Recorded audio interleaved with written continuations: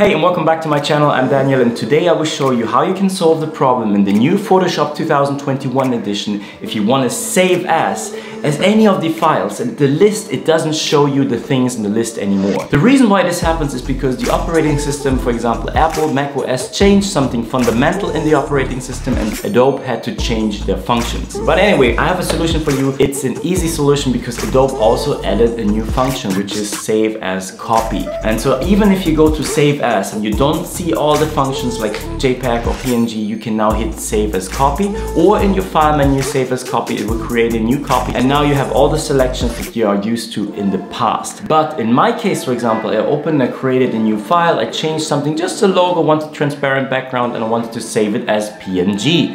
And now I didn't have the list as PNG, either as save as and not as save as copy. So what can you do in this situation? So go to image and mode, and in my case I had a different color setting in. So change it back to RGB colors and then say don't merge my layers. And now you can save a copy and you will see the PNG file in the list. You're welcome. If you like this video, hit like, subscribe, dingle dingle the bang bang gong, and we'll see us in the next video. I'm Daniel.